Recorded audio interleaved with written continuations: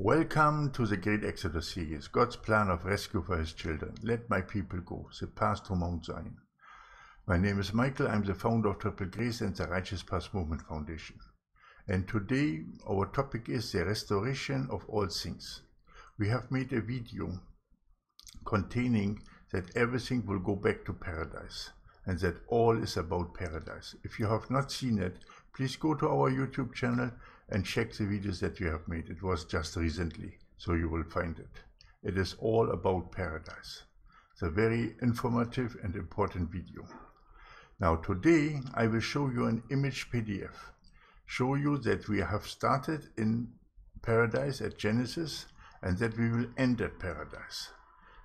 And how over the time the ways have changed. Now we were progressing forward, then we had a tipping point, and from the tipping point we entered the end times, and we will end in paradise and in complete unity with our Lord and Savior Jesus Christ and our Father, Abba Father, Jehovah Jireh.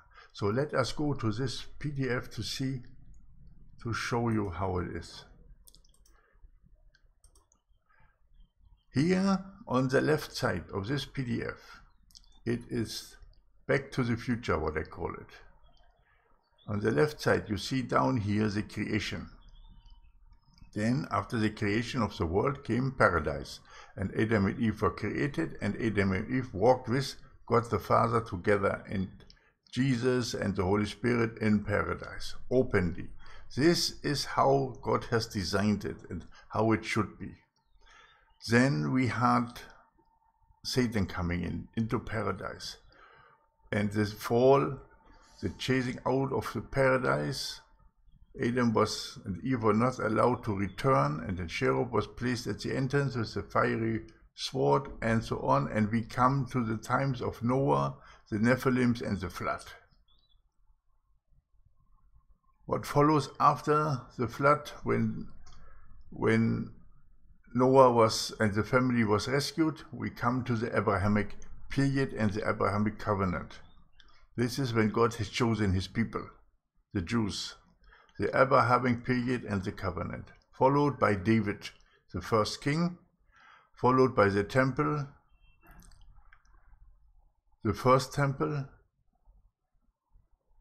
followed by the end of the Old Testament period.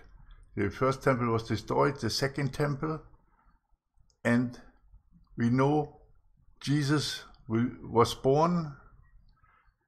Heaven opens, we have the baptism, the power to Jesus. Jesus starts his ministry. We come then to the second temple, where Jesus was inside. In this temple, the second temple, where Jesus was preaching and teaching. Then we come to Jesus' ascension after the cross, his death and resurrection, 40 days on earth. We come to Jesus' ascension. Then we will have the first Christian assemblies. This, the churches of the book of Acts, our pattern that we have to restore right now. I tell you later why.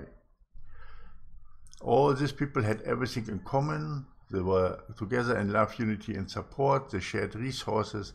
They supported one another and they lifted up the needy. Then what follows? The first Christian assemblies and the first Christian belief that were created within the world, the persecution of Christians through the Romans, especially through Nero, followed. Then we see afterwards the acceptance of the Christian belief and the creation of the Catholic Church. The Catholic Church was created, but unfortunately over time it came to a perversion in the Catholic Church. And there is a huge difference between the first Christian assemblies and the end of the Catholic Church, or the height at the Catholic Church when they were most in power. The Catholic Church was only about manipulation, conversion by force, about power struggles, and about many sins that were done by the Catholic Church. So we are then now in the time period coming to the year 1054 AD. 1054 AD is the tipping point. Why? What happened in 1054 AD? It is a schism of the church. A schism between the Catholic Church and the Orthodox Church. So now we are in the end times. Now we are going back to the future. Now it's the time when everything started. The start of the Orthodox Church. Then came later the Reformations and the start of the Protestant Church. So we are coming to a better way. Coming out of the perversion of the Catholic Church to a better way. However, there's also a perversion that happened in current churches. Through tolerance, they're burning the holiness in the fire of tolerance, and through many other things that happen. We all know about that. Now, since we are in the perversion of the current churches right now, the next will then be, in the timeline, the restoration of first Christian assemblies again. The house churches, and that is our point where we are right now in the end times. We are now in the seal tribulation period, and it is a requirement that we restore the altar to its former glory. If you see here, what I have drawn here, this arrows, there is, now when you look on this side about Nero and the first Christian assemblies, here was the first Christian assemblies first, and then Nero came, the pattern to Antichrist and the persecution of Christians. But in the end times, it will be vice versa. First will be the restoration of the Christian assemblies, the house churches, and then the Antichrist and the persecution of Christians will come. I hope you understand that it's a different way now. It is vice versa. So we are now here in the restoration of the first Christian assemblies, the house churches. This is what the triple grace is about. This is what the great Exodus is about. This is the separation between the goats and the sheep. This is how Jesus wanted his true church to be, how the true church was at Jesus' time. It was the restoration of the first Christian assemblies will come, where we have all in one accord, where we come together in love, unity, and support, and where we have house churches and where we spread boldly the gospel of the kingdom. This is the time where we are right now in, starting this year. This is the time. And the seal tribulation has started, and now we are coming to the point where the Antichrist will receive strong power. Within the next 3.5 years, Antichrist will pop up, and he will be a strong world leader. That's the reason why we say you have to come out of the world and out of Babylon, because the Antichrist will take over the world. And a great persecution of Christians will take place. You see, the persecution of Christians were on the left side here with Nero, but now it's opposite on that side down here. And the first Christians were here, and now the first Christian assemblies are here. So first, the establishment of the house churches, the Christian assemblies. Second, Antichrist will come, persecution of Christians will take place. And then, when that happened, at the sixth seal, Jesus appears on Mount Zion. That is then the next step. And he will punish the Antichrist. Most likely a death wound will come from that time period of the Antichrist. At this time, Jesus will come down on the sixth seal with Mount Zion, and he will rapture us into paradise. Then the temple will be built. You see, these are patterns. Temple will be built. The temple will be built. When Jesus appears on Mount Zion, the trumpet period will start. The temple will be built in the first 3.5 years of the trumpet period. Then after 3.5 years, Jesus will be cut off. You see here, Jesus' ascension, cut off. Jesus starts ministry, Jesus appears on Mount Zion. You see, it's vice versa. Jesus will be cut off after 3.5 years. He will go with Mount Zion, with all his people that he has raptured, to an unknown place. Nobody knows. Could be Basra, could be something in Iran, could be something that pointing to this, that there will be a place where nobody can come, but Mount Zion, Jesus and the raptured people will be there waiting, because Satan was thrown out of heaven and has to have his 3.5 years, as it is written in Revelation. So that's the reason why Jesus has to be cut off. He was not cut off by himself, but he was cut off because Satan has to get his time so that he get punished. Otherwise, if he has no time, he cannot get punished.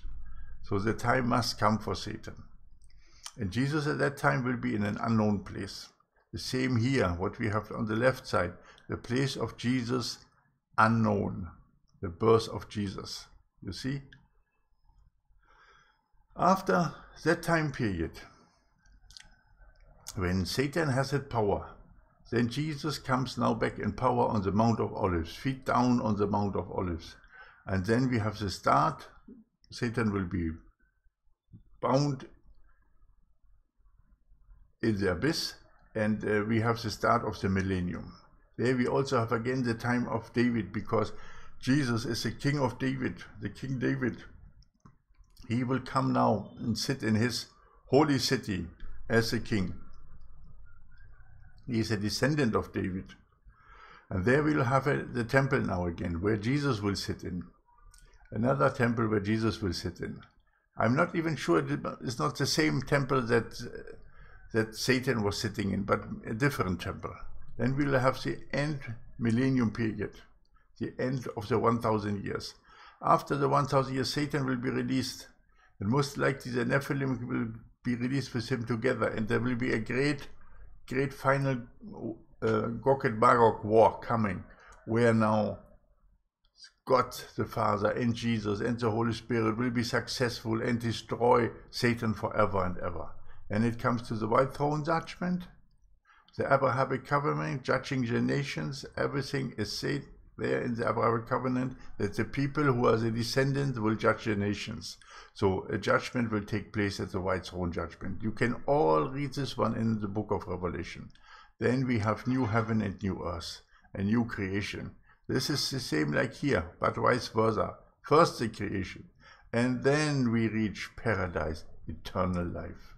You see, I know in the beginning it's difficult to understand, so look at it again and again and again, and look at the drawings and the image and see how you can have an understanding. If you have questions, send them to me at triplegrace55@gmail.com.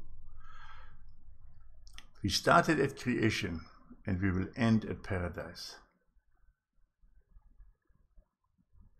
The left side is going forward to the tipping point, and then the right side is down here is the end time period, starting with the Orthodox Church, Protestant Church going over, and now we are at this point, the restoration of the first Christian assemblies, the house churches.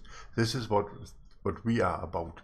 This is a great exodus. This is the coming out of the world. This is the separation of the sheep and the goat. This is the judgment of the house of the Lord first. And then the Antichrist will come, and then the persecution will come, and then Jesus will appear on Mount Zion at the sixth seal, and we will be raptured into paradise. I hope this image gives you an idea what it's all about and why everything is about paradise. Because it started with paradise and it will end with paradise. So it is all about the perfect way that the Lord wants to stay with us together, as he has done with Adam and Eve in paradise back in the time after the creation. Now this has to be restored, and this is the restoration of all things. A restoration, things that were there before will be restored again in the end time period. There's nothing new under the sun. It will come back. Nero is a type for Antichrist. Antichrist will come. First Christian Assembly, the restoration of the first Christian Assembly is taking place right now. Jesus will start his ministry. Yes, he will come on Mount Zion and will build the temple, and then Jesus will be cut off like the ascension, and everything was what before will come again, only vice versa, on the way back to paradise. It's all about paradise, and that's the reason why I called this image Back to the Future, because it is the future, but it's also the restoration of all things. Things that already happened will come again. I hope you understand what I'm talking about, and I hope that you can hear it, because I see already there's a problem in my turning on. I hope that you can understand, and I hope that you will send me your questions, so that so that you can get more clarification. It's a difficult topic, I know, but it's all about the restoration of all things. And we know that Elijah will come to restore all things, and that the Lord will sit next to the Father in heaven until the restoration has taken place. And we are now in the restoration period, so we can see that the Lord Jesus will come any time now, because we are in that time, and we have to establish the home churches. We have to restore the altar to its former glory. And this is what we will do in this year 2020. 20 and 20 is 40. This is the time of the ascension. This is the time of Jesus in the new body, on the new level, and we have to reach that level right now. And it's also the 4. What is Dalet? The open door. The Red Sea is opening right now, and we will walk through it. Thank you that you have listened to this topic today.